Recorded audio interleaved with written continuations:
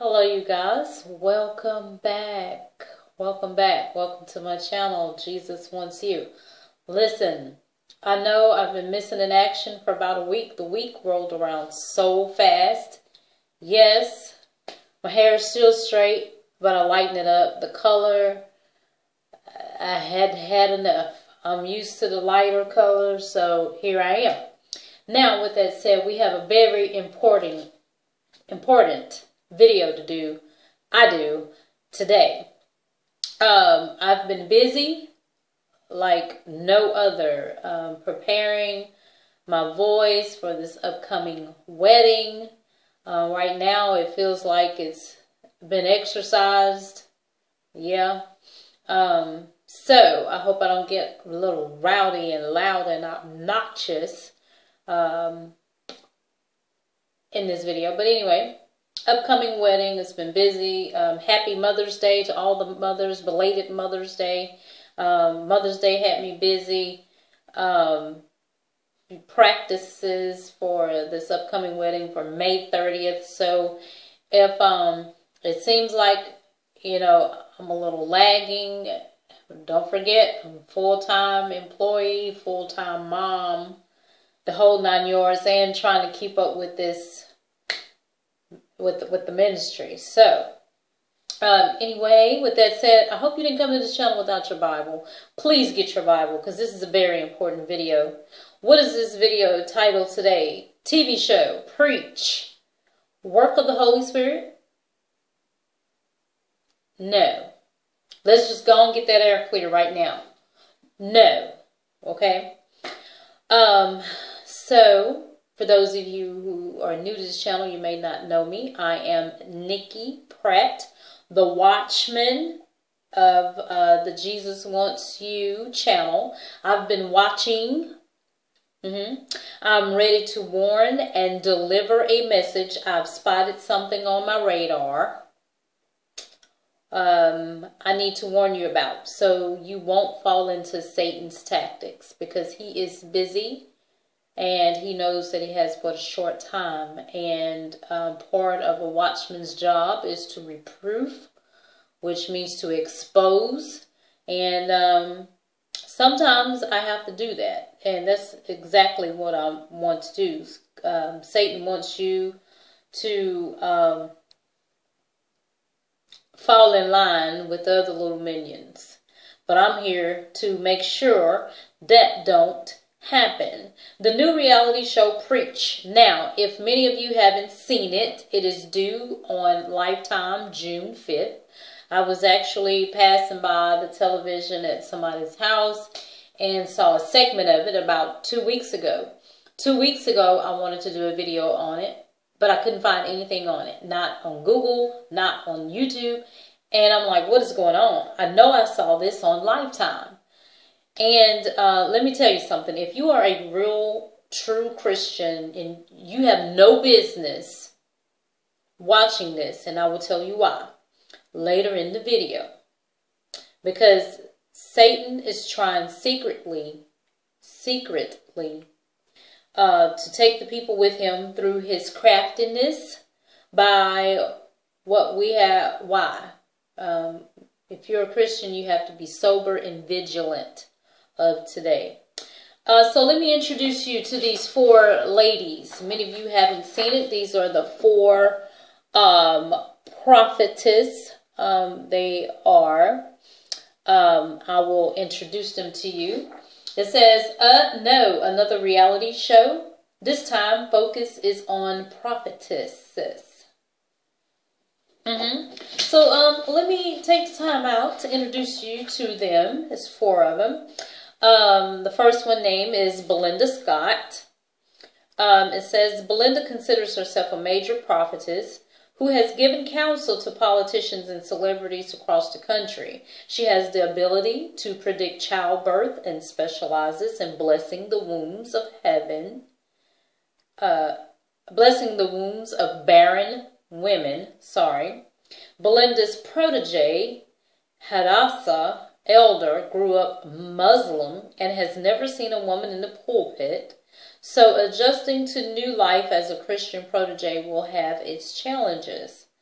Takeda Williams of Columbus, Ohio. Takeda has been called the Beyonce of the preaching world and totes a global following. She trains her protege with a strict hand and isn't afraid to drop someone if they don't come up to her standards. Her protege, Rebecca Hairston, is a single mother with 3 children. Linda Rourke, Trenton of Trenton, Ohio. Linda's specialty is delivering people from the street, bringing them to God. Ain't nothing wrong with that. Known as the Blue-Eyed Soul Sister. She has been told that she looks white, but she preaches black, and is admired in African American churches for her ability to roar and get the room standing on their feet. Linda's protege, Angel Pound, had a rough start in life, a former drug addict who has now turned her life around. She is still haunted by a past that threatens her chances of becoming a prophetess. Kelly Cruz of Cleveland, Ohio. Kelly is Belinda's former protege who is now building her ministry of her own. The only single prophetess in the group, she has trouble finding a man who can handle her gift. Kelly's protege, Stacy Williams, is newly married and pregnant and struggles with making her prophetic training a priority. 6 one-hour episodes have been ordered. Preach premieres June 5th at 9 Central Time. Preach follows 4 powerful female leaders who believe God has given them the ability to heal the sick. Okay, that is one of our attributes. To heal the sick, see the future, and rid people of their addictions. Known as prophetesses, these women speak as the interpreter through whom the will of God expressed. I should have brought some water. In order for their legacy to continue, they must enlist a protege and teach them how to carry on their gift. These queens of the church each have different style and their own special way of delivering God's message. I do declare. But all are united in their love of the Lord.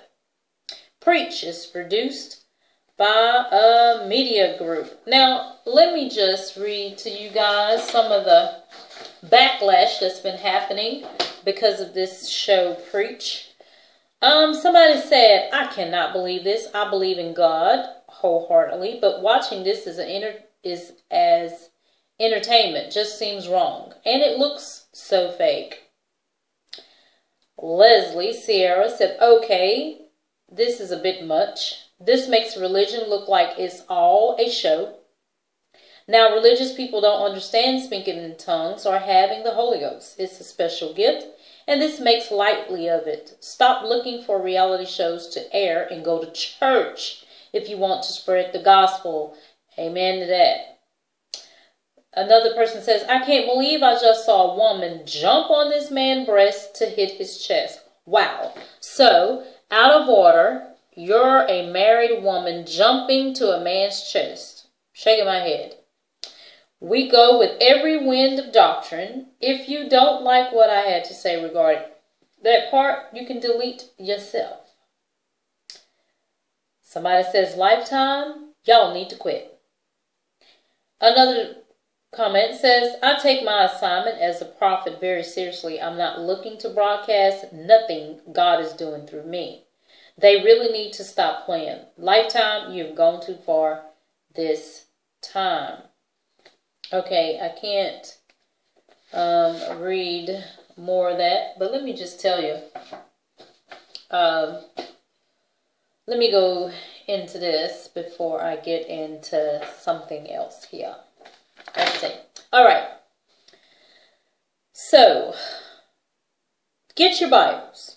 Get your Bibles. Turn to 1 Corinthians chapter 2, verses 4 through 5. Pause the video if you have to. 1 Corinthians chapter 2, verses 4 through 5.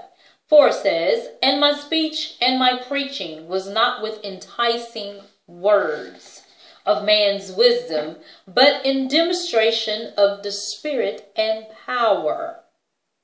Notice I said demonstration of the Spirit and power. Verse 5, that your faith should not stand in the wisdom of men, but in the power of God. Believe you me, listeners, that this power that these gals are implementing is not of the power of God. By no means. And with that said, I must tell you and inject this right now. I'm going to do a video on the Holy Spirit, the role of the Holy Spirit, what it's for, about the gifts of the Spirit, and all that. It is so important of the day. So I can clear some of this buffoonery up. Write that word down. This is a new word that you need to put in your vocabulary. Buffoonery, B-E-F-O-O-L-E-R-Y. I stole that from a friend of mine, Tanisha Davis. Yes, I did. I don't know why she used it, but I said I like that word. Because look, buffoonery, B-E-F-O-O-L-E-R-Y. Bewitchment and foolishness. Shorten it up. Buffoonery. So when you see some foolishness like this going on, say that's some buffoonery right there. Yes, it is. Now, moving right along. Turn your Bibles real quick to Galatians chapter 3, verse 1. Okay? It says, "O foolish Galatians, who hath bewitched you, that you should not obey the truth, before whose eyes Jesus Christ had been evidently set forth, crucified among you. O foolish Galatians, who hath bewitched you?" See, this show is not how the Holy Spirit works. If you guys haven't seen it, you see a woman running down the aisle, one of the prophetess running down the aisle, and hits a man in the chest with her chest and knocks him down. Really? That's not of the Spirit. I'm sorry. And I'm going to go on more about this. If you haven't seen the TV show clip, you can find it on YouTube. Google it. Another one pushes a lady head, practically pushes her to the floor. And then Taquita Williams blowing her breath in someone's face like she got so much power. And the man go poof and fall down. Is that the work of the Spirit? I don't think so. It's buffoonery is what it is. I'm just saying. Okay. It's preachers. Let me tell you what's going on. Okay. It's the reality shows, the preachers' exes, the preachers' ex-wives, Satan versus the kingdom is what's going on. The world will show you reality shows of preachers of LA, preachers' daughters, looking so that people that are on the fence, straddle the fence, are trying to make a decision to accept Christ because they're looking at things that's going on in the world, and the Spirit is pouring out, and they know they need to be somewhere. They want to be a part of something, but they don't know what. So they want to look for answers, and like many, they go to television, and they send these preachers, like the preachers of LA, that buffoonery, and they looking at this, and they're going, oh, is that how the church act? Is that what church all about? Because that looks just like me. Why would I want to be a part of that? I don't have to go to church. Why I need to go to church? See, that's Satan's MO. That's Satan's method of operation. To get those potential Christians, the people that can call on Jesus' name in the last day and look at this buffoonery and say, well, they look just like me. Why I need to go to church? The preacher's daughters, especially. No. See, there's Satan twisting and perverting what God has set out to be for the church, for meaning, for use. Not like this. Okay? These four women have brought cameras in the church for the sake of fortune and fame. Knock me, say what you want, but on this channel, I tell it like it is. I tell it like it is. Okay? I tells the truth. And that's exactly what it is. It is making a mockery of Christ and the Holy Spirit and its power. Making people believe that they have the power. With that said, turn your Bibles to 1 Corinthians chapter 4, verses 6 through 7. If you need to pause it, because I must keep flowing. Verse 6. And these things, brethren, I have in a figure transferred to myself and Apollos for your sakes, that ye may learn in us not to think of men above that which is written, that no one of you be puffed up for one against another. Verse 7. For who maketh thee to differ from another? And what hast thou that thou didst not receive? Now if thou didst receive it, why dost thou glory as if thou hast not received it? Now if anybody didn't understand thou, this, and that, I'm going to break it down to you in layman's term. Let me paraphrase it. Verse 7 said, for who maketh thee differ from another? Meaning, who and what made you different from another? God said we are in the world but not of the world. Therefore, you are different. And who makes you different? If you claim to be a Christian, Jesus Christ made you different. Amen. Okay, further breaking it down. And it says, and who hast thou that didst not receive?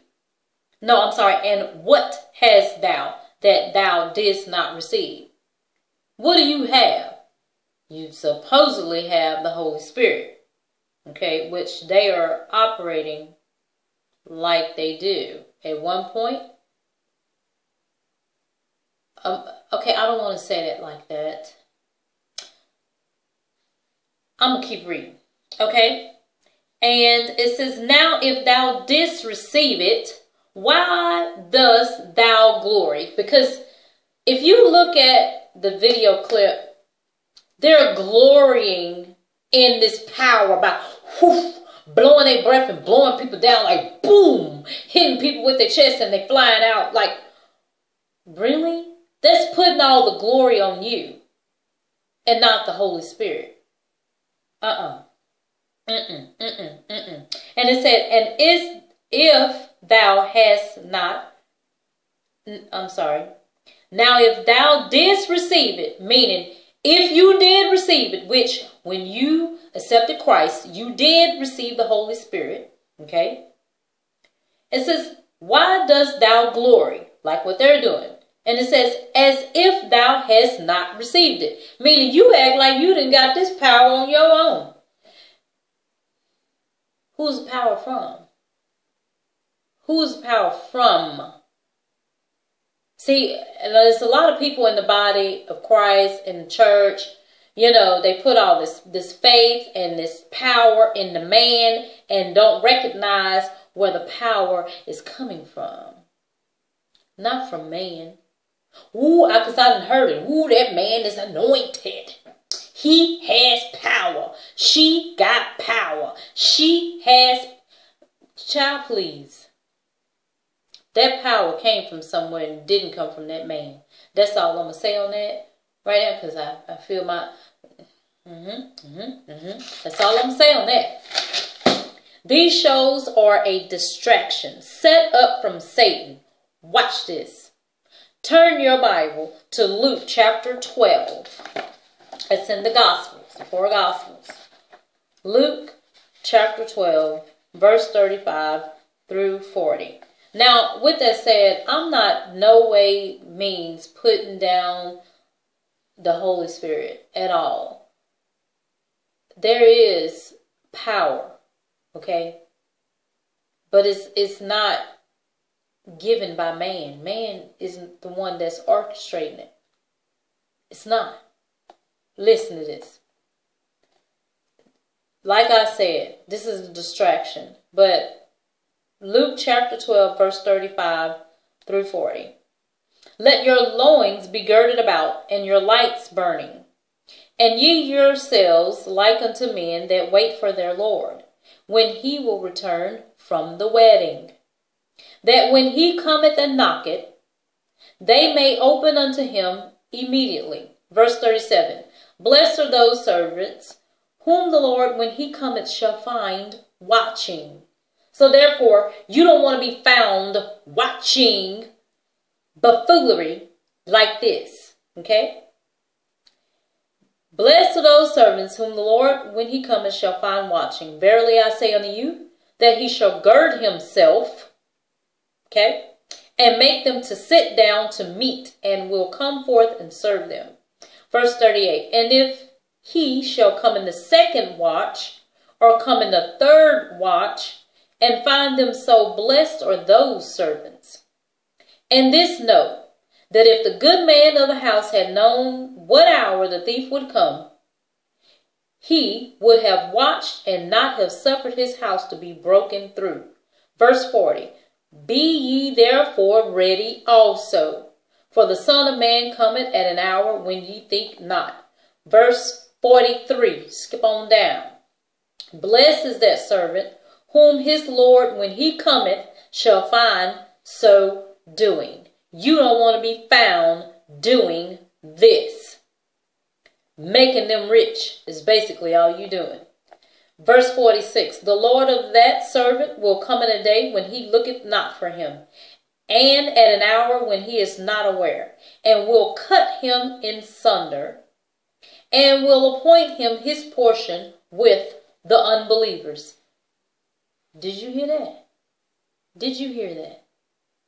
Gonna cut you your portion with the unbelievers. I got something that I got to play for you guys that is chilling. Okay? It's a message to the body of Christ. Watch this. Okay. What is the Holy Spirit's role? To teach us, to lead us in truth and remembrance. The fruit of the Spirit is what? Galatians chapter 5, verse 22 to 23.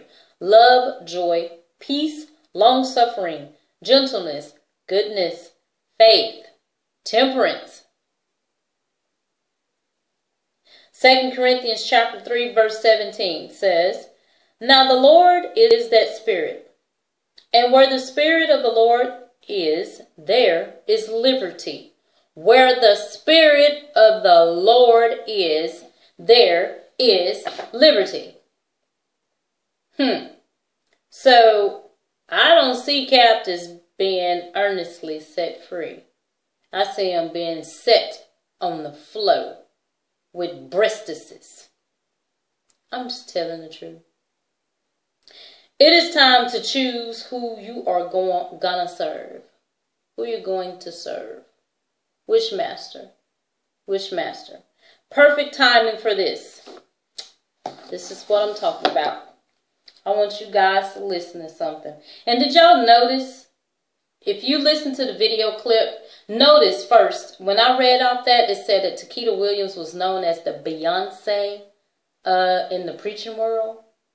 That's your clue right there. That should be your clue. What? Beyonce? I don't know about y'all, but I don't want my preacher associated with Beyonce. That's a cursing. I'm sorry. That should open your eyes. That should raise your red flag right there. Your antenna should went off. Beyonce? Oh, wait till y'all see the video that I have to do Thursday. I hope I don't have practice. But Beyonce goes a long ways in this buffoonery stuff that's going on. Oh yeah, I'm going to open your eyes to some things. So, all right. Okay. Let me let y'all hear something. Get this. I'll vibrate. And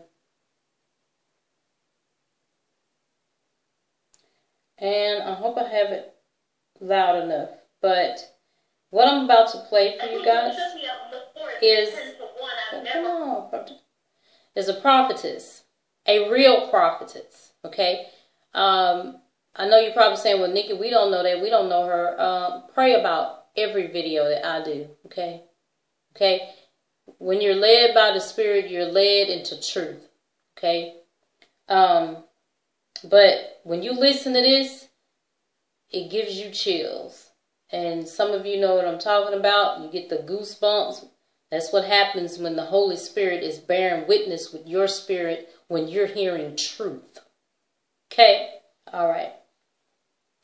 Let me let you hear something of what she says. And what is she's talking about some things that the Lord spoke to her. I want you guys to hear this. Chilling. September of 2016 at the Jubilee is the cancellation of She's debt. being I interviewed. What's going to take place from Listen to what she says. 2016 is the eradication of the debt system. I mean, the whole thing's going to collapse because it's a house of cards, and all this government debt and corporate debt is all going to crash over that year. So I want to talk about going into that economic collapse a little bit, if that's okay. Sure. In mid-February, after he told me to start stocking up, maybe a week later, I had another visitation. This time it was specifically at 3:33 in the morning. The Lord woke me up and he began talking to me about the churches in this nation specifically. He told me that I had to warn them. And the reason why this was different from any other time is because throughout the years, the past couple of years, the Lord has been showing me things for this country on a rapid scale. It's been like, tell them this, show them that, post this, give them this dream, tell them this scripture, all of this. But this time, he said, when you speak, I want you to say, thus saith the Lord. And that is something in my flesh, I will tell you, is like scary, because that's treading dangerous ground if you're not speaking from the Lord truly. But he told me, this is how I want you to write it when you write it, and this is how I want you to say it when you say it. And I said, okay, Lord, I will obey. And he spoke to me these words, and I'm going to share it with the audience. Go ahead, you take your time. He said, thus saith the Lord, what is coming upon this nation will affect many who claim to follow me. This is because not everyone who is a part of the church I call my bride. Many believe that they will be shielded from the judgment, when in fact they will go through it.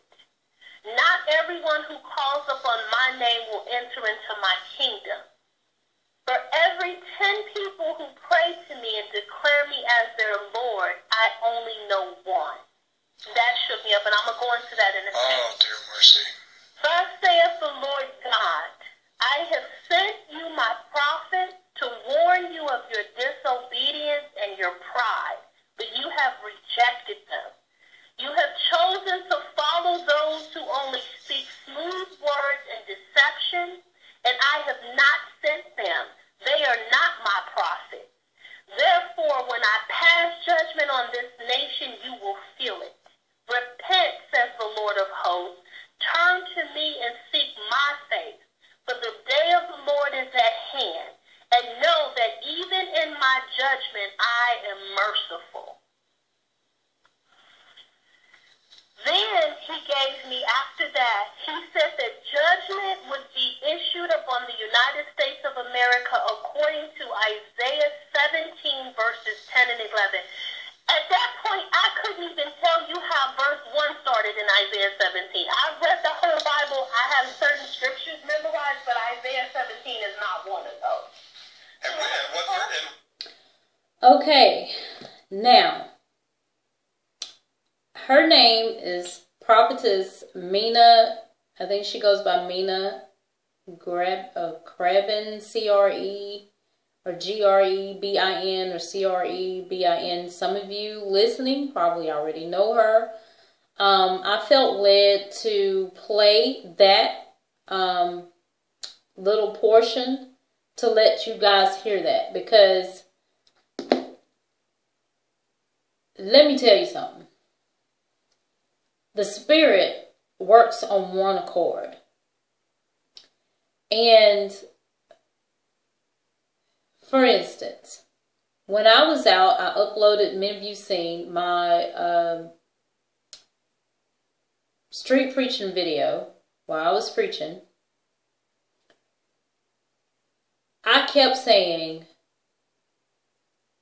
the kingdom of God is at hand. Repent, repent, repent. And I told somebody else this recently, that when I went out there with a whole mindset going one way.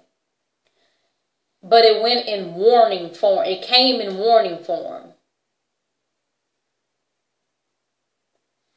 Mostly all my videos come that way.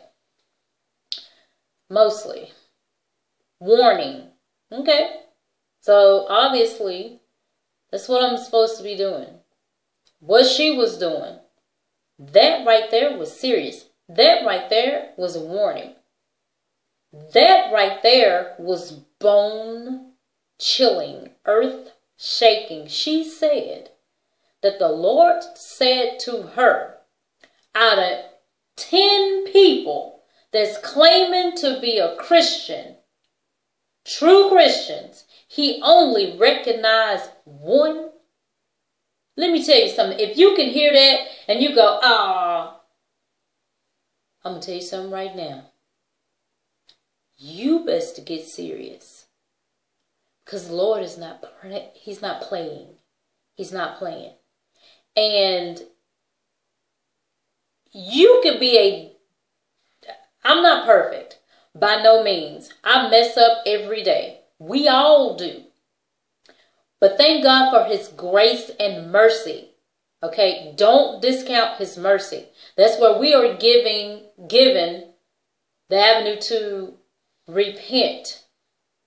Repent. Repent daily.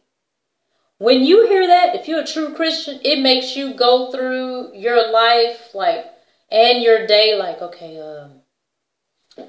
like this with a fine-tooth comb. Just, okay, what I need to correct, it makes you want to go to your knees and repent. He said out of 10 people that's claiming and to profess him, one, he recognized. That's 10 to 1, people. 10 to 1. I must keep moving. I must keep moving. Last scripture. Did I cover everything? Okay, that video I just played, for those of you who want to watch, is from True News. It's at about 18 minutes, 30 seconds. The whole video is 59 minutes long. It's from, I think, Rick Wild's show. He interviewed her. Her name is Mina Crebin, C-R-E-B-I-N, I think. I give all credits to them. I want to read to you guys this verse too concerning these prophetess. And let me just say this. I'm not speaking bad about the prophetess themselves. I'm speaking about the fruit that they're bearing. Let me just make that known. Because no doubt, in my mind, they are prophetess. But just like anything else, they didn't allow Satan to come in, and they're being used for the other kingdom, not God's kingdom. Who are they advancing? Themselves. They finna make a buku of money off of this. Instead of getting on the streets, advancing God's kingdom and preaching. Or staying in the church, advancing God's kingdom. You taking it to the streets. You showing it's a prophet in the town. Boom! With your chest. Okay.